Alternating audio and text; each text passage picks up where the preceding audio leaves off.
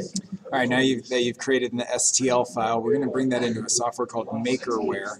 And the Makerware is actually going to do what's called slice your program and then create the pathway to run on the prototyper. So I saved my STL on my desktop, so we'll go there so you can see what it's going to look like when we close out this. You're going to see this in just a second. Oops, close, saving. Okay, so here's my STL file right here.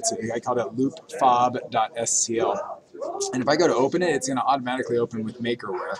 But let's pretend like we didn't know that. If I would go in here to all programs, most of the machines should have Makerware on them. So if you click on it and then go to Makerware, it's going to open up the actual program.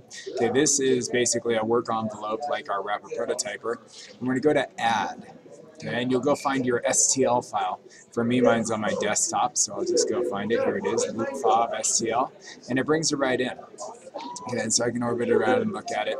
But what I'm going to want to do is I'm going to click on Move, and you kind of have to click it twice. And if nothing shows up in here, that means I didn't select my object. So I'm going to go down here, I'm going to click it, so now it's highlighted, and go back to Move. I'm going to tell it to go to the center of the screen and make sure it's on the platform. So those are both good. Then I'm going to go to Turn, and I can rotate it around if I want. It really doesn't matter, but I might rotate it like that. I could rotate it the other ways, but honestly the way it was the best. But I'm going to make sure that I say lie flat, so I know it's lying flat on this platform. Then I'm going to go to Scale. If I did this to full scale, it would probably take over an hour to do. So we're going to scale this down to 50%. So it's going to be half the size of what you actually designed. And if you hit Enter, it'll cut it down, everything goes 50%, and then I can now close this. And what I'm going to do at this point is say Make. And this is how we set up what it's actually going to make. Raft and or supports may be selected or may not be selected. I highly recommend you use a raft. It'll build it under. It makes it easier to remove without damaging your material. And also use supports, because if you look, this loop is hovering in the middle of air. Without supports, it won't actually happen. So we're going to say, yeah, use supports if you need to. We're going to go ahead and leave it on standard size or standard speed. But we want to do preview before printing. That's going to give us a time for how long it's going to print. Now I can say, oh, and if you don't have these options down here, it's under Advanced Options. Make sure you click that and it'll pop up. So make sure you click Preview before printing. When you hit Export, what it's doing now, it's called slicing. And it's basically turning that object into a bunch of different slices. In this one, it turned into 99 layers.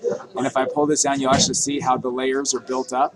It starts at the bottom with that platform, and then builds up all the way, and you'll see some of the supports that were put in under here to make this loop, so that and they're made to be breakaway, and it's going to take 20 minutes to print. That sounds good. And then so we're going to hit Export, and it creates what's called an X3G file. This is for SD cards. So back on the machine, you'll have an SD card, and you'll have an SD card reader.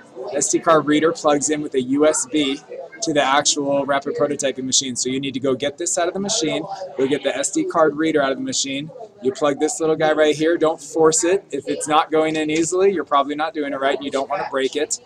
You'll plug this into your computer, you'll save this SG3 card right onto the SD card reader, which when you plug it in, if you go to computer, you're going to find it, it'll eventually show up under here. Just save the file into there, bring it into the back, plug it in the machine, and you'll be able to run it, and I can help you at that point.